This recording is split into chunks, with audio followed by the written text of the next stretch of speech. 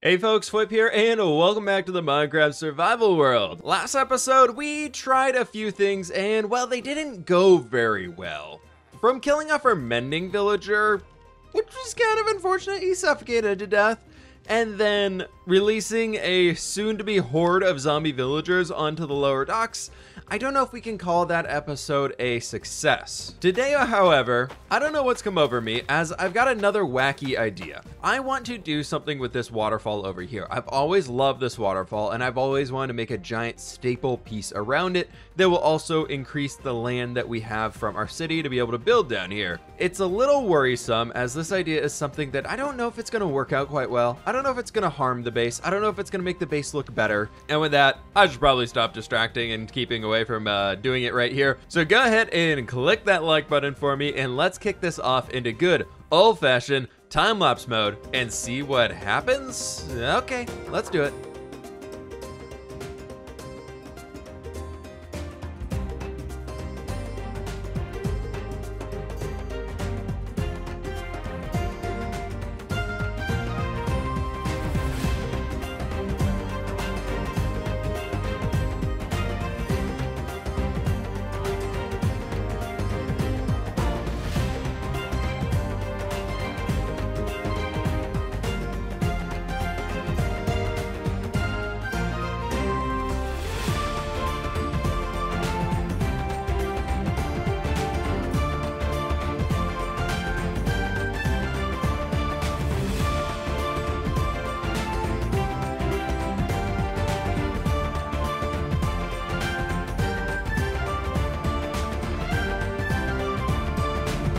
It is the next day now, as I wanted to let this build sink in. As I said, I was a bit worried about it, and I think I like it.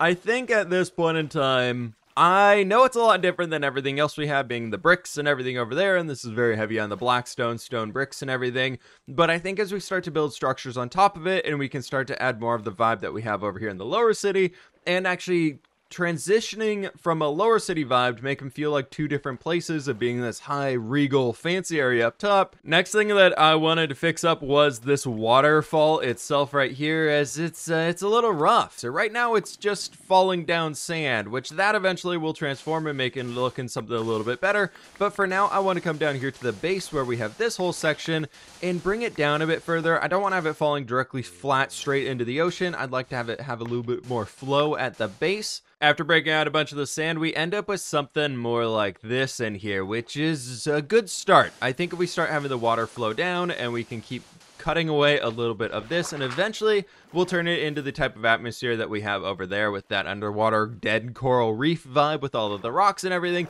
It doesn't have to be too perfect in this point. I'm just thinking a bunch of blocks with a few stairs and slabs and things all over the top of them, and just extending it up there, so when we have the water falling down, it feels like it has a little bit more of a border to it than we had otherwise. Now that I am looking at it, however, I think we are going to want to include at least some other block in here than just the cobblestone, because it's a wee bit rough. I actually don't really enjoy building with cobblestone all that much. I just think it's such a busy block, so I tend to avoid it as much as I realistically can, to be honest. But we can start stretching a little bit of that down here into the center, and maybe we have that look like the streams are splitting, or we can at least create a split in the middle right in here with a little bit of the cobblestone action, right like this, creating a rock for ourselves. And now for the test of where all of the water's gonna go, we can just come up here and break this cobblestone down, and we'll get rid of those two guys as they weren't really doing too much for us. And that right there is not too bad. I think we could bring in a few more buckets of water ourselves to expand it down here at the base. Feel like it's coming down, and that's just very quick and crashing everywhere, and then down here it's kind of spreading out a little bit further. Up here in the city now, it's quite unfortunate, but we're gonna have to figure out a new way to transport some villagers up here when we need to,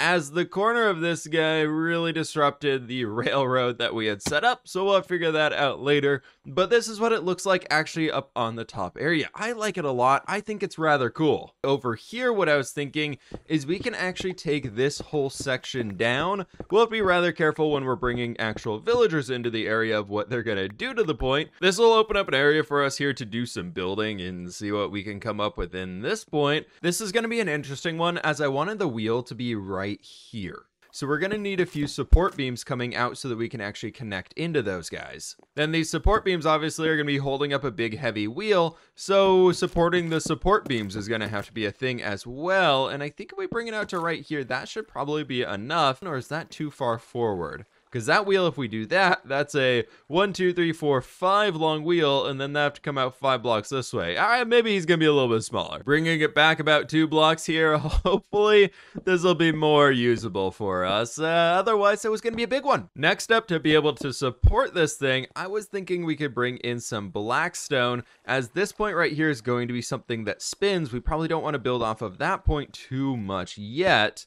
But if we maybe do something like this guy right into here, and we can have something just bringing a blackstone stairs stepping all the way down, and I thought it'd be kind of interesting to do the same plan on the top up here as well. So taking a bit of the stone down so we can actually see what we have so far. I'm really making this one up as we go, and that's a good start. I think that's a totally great start right here. Feels like something is supported. Now, I did bring in quite a few grindstones here, and I wanted to try these around the edge. We did this a while ago on a windmill that we built over at the Flower Forest Village, and I thought it turned out super cool. So we do something like that. Then bringing a little button in onto the end feels like we have a bit of a gear that's turning. So if we do that on both sides, and honestly, maybe on this inside face too, if we can fit it in off of these 2 points, and then we're going to have some buckets inside of the center. Our best way to do this most likely is to be building coming back towards this section here where we have the water actually falling down.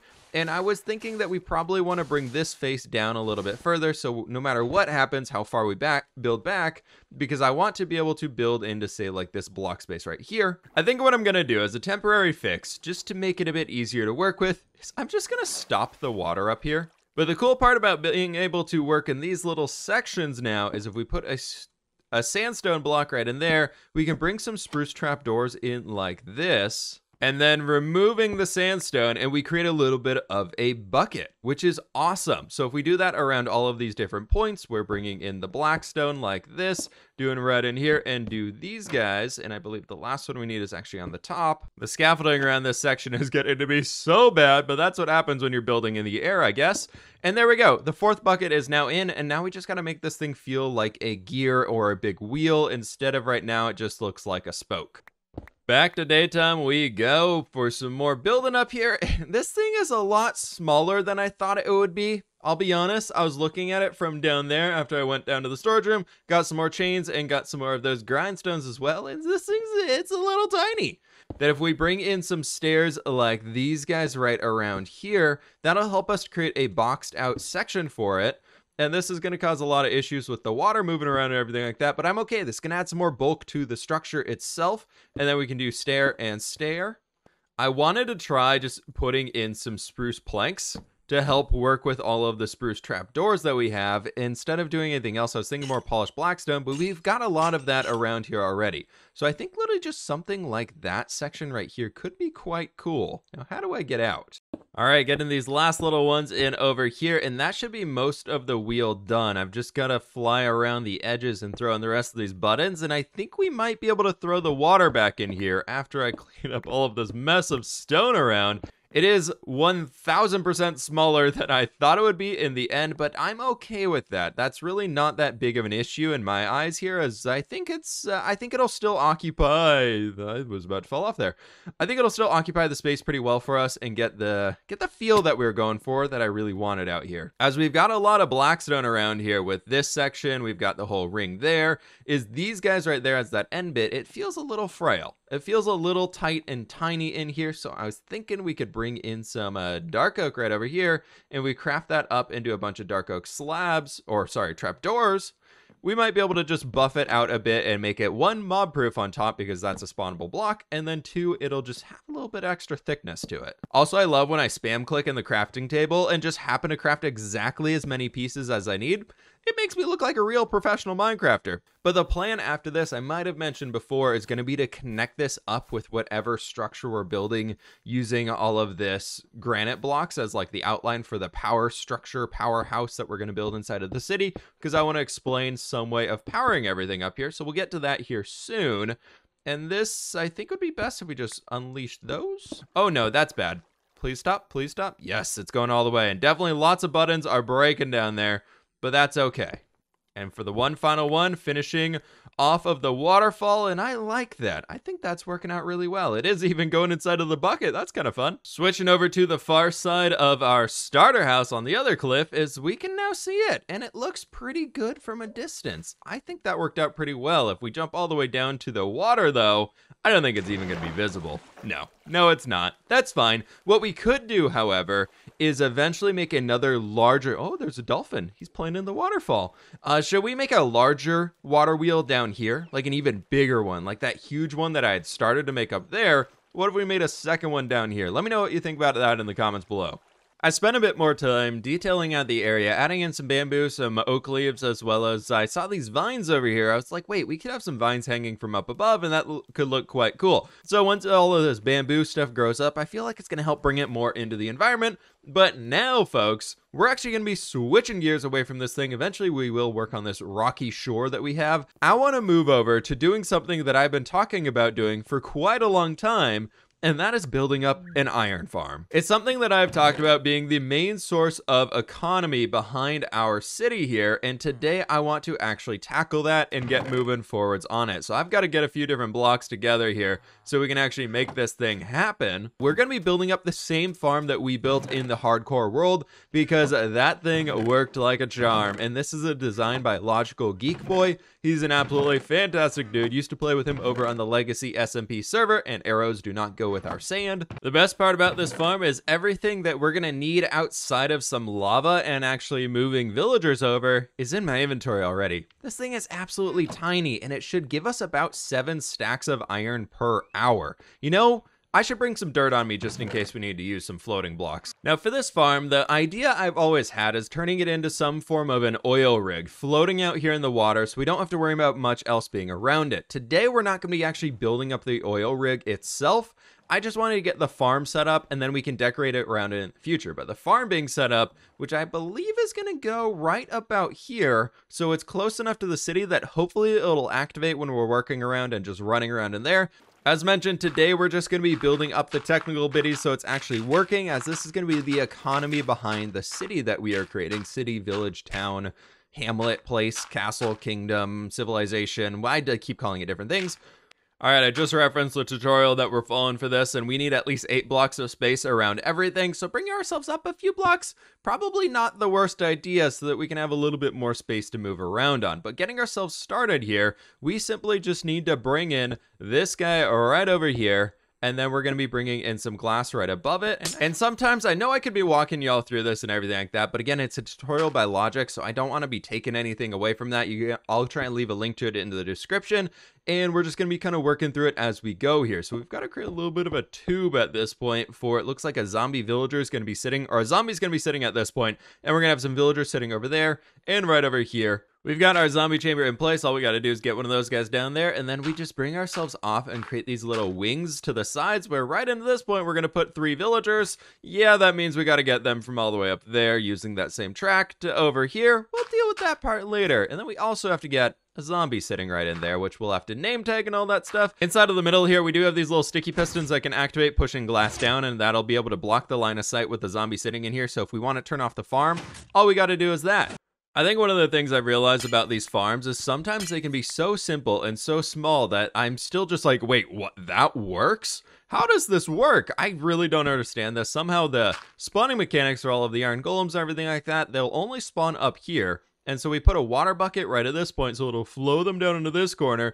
And all we gotta do here is create some hoppers like this and put a little lava thing on top. Like, what? How is that gonna be able to get us infinite iron? I guess we still have to deal with getting all of the villagers set up in here and actually transporting them over, which is gonna be more of a headache than it is building it right now. But you know, just the fact that this is still just something that's possible, it's amazing. Spawning platform is in place now, and all I gotta do is get a lava bucket and throw him right in that block, and the fences will keep it held up. I believe that even works if fire tick is turned on. So that side's ready to go. I just gotta duplicate this whole build right over here to this side too, and then every part of building the farm is actually done. Making sure I'm lining up exactly with that block right there, and I can just get started on the building portion of this. It's 4, and then we bring it over by 5, and that's the science behind it. Now, the reason I chose all the gray glass is because it's not going to show up all that much, and it's going to look kind of spooky from the distance, which I think would be really, really cool for us. And then also on top of that, it helps make it feel almost like there's soot or just some sort of gross, grimy stuff that'll really add into this dark feeling that we can go for with the eventual oil rig around this point. I feel like that's not going to be the happy, happy place of our flower forest, but maybe it's something just with a little bit more grime to it. So I think this is an awesome way to do that. Now I'm going to get rid of all of the temporary blocks just so that we can manage this more easily as we're going and kind of reset our building palette. For me, when doing technical stuff, I feel like removing all these things and then coming back and adding them in later actually helps my brain work a little bit better on the whole process of it. So all we got to do now is get the lava in there, and then we got to do all of, you know, the easy, super easy part of moving villagers and things around to actually get them out here. Ran into the nether to grab a bunch of lava for ourselves, and now what we got to do is take a long dirt pathway from right all the way over on this rail that I just gonna intercept it all the way up here, and we're gonna send it over to there. I went up at this height here because I want to use a water bucket, which I forgot. Now with the water bucket, we do want to be careful that we're not breaking anything, so as long as we're way out here in the ocean, we just drop him down there right like that, place a block below, get back on top, and we can carry on our merry way. This is the high quality building content that you come to this channel for, that you all know and love, a giant dirt line. I know it's single dirt, I know, don't panic too much over here. It's not the double dirted stuff because I didn't have enough dirt to do it, but look at this glorious thing. We are a good chunk of the way there, and wow, this is a lot farther away than I realized. It is going to be nighttime at this point in time, and I'm really hoping that a zombie will actually spawn on top of this dirt line, because then we could just get him right in there in the middle as we're going. I actually did bring a name tag over here with me, so we can just lock him in place there and leave him in the middle, which would be absolutely awesome, but I think we're pretty much at the layer that we need to be. I maybe go down one more? Well, we are here. I might as well get the lava in place, and then we'll start working on the rails. I actually need to go get a few activator rails because that'll make this a lot easier. But there is number one activated right up there for the killing chambers, or iron collection chambers, as we might want to call it. We're nice people here. We're not murderers. I made it with the rails all the way along there to right here. We are that shy on being able to get this whole thing done. Time to go get some more. Oh my gosh, look right there. We have a zombie up here. The sun is rising. We've got to act quick because he's going to start burning alive. Come on over this way, buddy. Hi. Hello. Can you see me? You don't like walking on rails, do you? Why don't zombies like rails? I don't know what's going on. No. Please don't. No.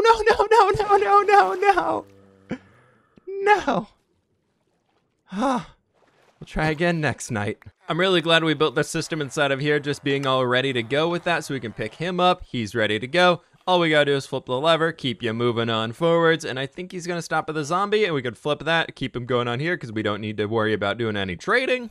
Trying to keep up, but he's going too fast. I gotta see if I can make it over to him and be able to know he actually made it into a spot. Otherwise, we're gonna end up with a second Wilson swimming in the water. There we go. Number one is in place. The second Wilson, he's somewhere out there, by the way. We might eventually see a villager floating out there. He went off on his own journey. You just leave him be. Okay, number one is in place. He is chilling out there. I'm gonna wait for the nighttime before I even try and move him around or do anything with him. And now the way that we gotta do this is, one, in getting the minecart back, and two, we've got to get rid of this activator rail and turn that into a regular rail so that the next one gets knocked off at that point. Another way, if you were smarter, is just to use a lever to power the activator rails instead of using the full blocks of redstone. But it's fine. Absolutely perfect timing with the last boy right over here, as everybody is now in their beds and it's going to be nighttime, so I can get rid of all of these temporary blocks that were holding the villagers in place. Thankfully, the villagers are smart enough not to jump off of their beds, so they're just gonna be floating out here for pretty much forever. It's gonna be great. They're gonna love it. They have a great view of the ocean. Waterfront property. What more could they ask for? And there we go. Finally a zombie. And it looks like the sun is gonna be coming up soon, but we should have time to get him in place. He's gonna be sitting in water after a while, and we are gonna be replacing this with a nice little block for him to rest on top of. No! Come on! Oh, I thought we had finally had one. I knew I should have gotten him in there before the villagers. Well, it's on cooldown now. Let's hope we can get a second one. New plan, as we're gonna have to wait for night one more time, as I have a brand new staircase. Oh god, our base is looking so great right now. And some protective walls over here to stop the villagers from seeing the zombies so we don't get any more iron golem spawns. Zombie test dummy, I think number 7 at this point in time, is on his way up here. And hopefully we can get by the villager iron golem patrol. That we at least know that the farm's gonna work once he's in there. But for now, we gotta figure out a way to get him inside. Huh. Come on, keep coming this way. Keep coming this way, you're doing great. We're gonna just place some blocks in here to block him in. Oh, there he is, oh, there he is, come on. In. And now he's on his spot, look at that, and down you go, buddy boy. And before we forget, hi and subscribe. Now to make sure he doesn't burn alive, we can put the black stone right in there. And then we can place the lever back on top of this guy. And if we break these, that should actually start the farm. But for now, I'm going to go ahead and deactivate that because we need to get rid of all of the dirt. Otherwise, we're going to have iron golems spawning literally everywhere. Definitely going to need to have a good way to activate this. But if we can get just close enough to activate the lever right there, I think one more block. There we go. Farm is now on. The villagers should be waking up. And we should eventually see an iron golem up here above. I'm just going to let you go in the water again. I don't think that'll mess anything up, having some iron golems floating down there killing off some drowned. They could just hang out. It'll be fine. I'm going to try and stick close by to this area and watch for any iron golems spawning and take down a lot of these dirt pathways that we've been building. The villagers are definitely upset over here. I think it's just on the cooldown from when that last guy spawned in, so it should be working.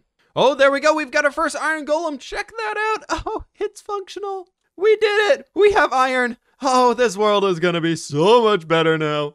Well, we have 2 iron golems that are ready to home Squidward if he would like to move into the bay here.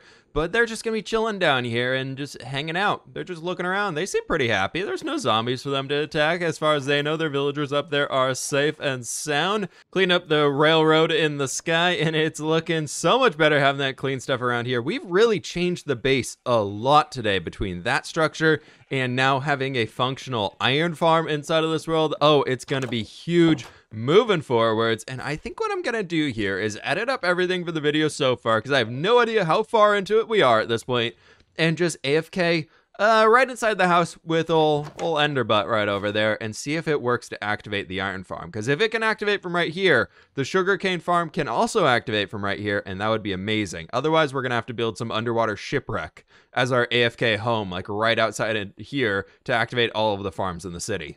Alright, I've been AFK for quite a while, and there's actually some iron, and oh, it just despawned. There was iron and a rose floating out there, or a red poppy flower, and I'm really curious to know how well this is working. I wonder if that iron golem was one of our 2 guys. Oh, yep, sorry Squidward, you can't move in anymore, buddy. Everybody's gone. But we might be able to see how much iron we got. Ooh, that's not bad. 34 iron from AFKing for just a little while. I'm nervous about the other side being out of range, though. And over here, we've got almost a stack of iron for ourselves as well, and all the poppies we'll have to sort out and just throw into a composter here soon. But I'll take that. That is over a stack and 23 iron right there, which is awesome. By the way, when I mentioned Wilson earlier, there's Wilson. Wilson's hanging out there in the ocean, just chilling. The vines of bamboo and everything have been growing up on the structure we built earlier, and I gotta say, I love this even more now. That really feels like it belongs in the jungle. Next thing on the agenda for today's video is, I know last episode I asked if we should do the Ender Dragon fight today or not, and well, obviously we haven't done the Ender Dragon fight at all yet in this video, and we haven't even found the stronghold, and we're 22 minutes into the video, so that's probably not gonna be happening today.